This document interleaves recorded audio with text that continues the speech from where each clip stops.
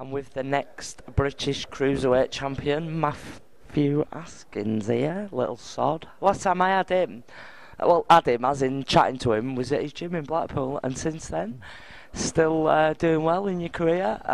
The title's changed hands, and Shane McPhilpin's now got his bit weak, that Cruiserweight division, so when you're going to make your move, Matty? Well, it looks like I've got this fight tomorrow night, then I've got the Dickinson fight in April. An eliminator. That's the official eliminator, and then I'll be made mandatory then to fight whoever's got it. But it looks like that Tony Conquest is going to fight McPhilbin first, so it'll probably change hands again before I get to it. But it makes no difference. When I get it, I'll be keeping it. Yeah, I mean it's lucky for you because it's not the best division at the minute, is it? Cruiserweight. It's hard to get fights and that because you're having to box foreigners and stuff. Yeah, it's like you say, it's not the best division, but. It winds me up a bit when you see the title just getting passed around, and I have to go through these eliminators to get to it. But my time, like I say, my time will come, and I'll end up keeping it for good. Yeah, I mean, I bet you wish the fight tomorrow night was with Shane McPhilpin, don't you? Yeah, without a doubt. I mean, I watched the fight, and fair play to him. He showed a lot of heart, a lot of grit. But I just think I'd have too much for him. He didn't win a round, though, did he? He didn't win, no, not one round. And I think he was in a couple of rounds. He was minus two as well, so it's but like I say, fair play to him. He come back and he beat him, but he won't be keeping it for long. Do you think he'll beat Conquest?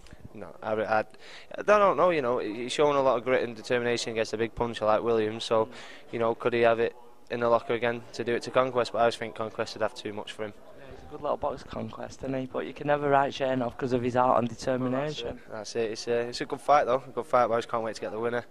Be good. Who have you got tomorrow? Attila Palko from Hungary. Glad you said that, not me. A bit of a tongue twister, to be honest. He's a good kid. He's had 13, 112 and 10 by stoppage, so it's a good little learning fight for me tomorrow night.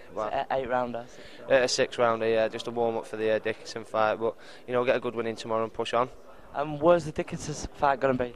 It's in Liverpool. I got the papers through this morning, but I didn't really scan through the venue and that. But like I say, I've got another date, so straight after this fight, back in the gym. It's brilliant though, and you're going the right way about it, getting the eliminator. So when you finally do get your hands on the title, you know that you've earned it the right way. Well, that's it. Yeah, I know it's been a bit of a pain in the arse for us, because we know that we can get it straight away, but.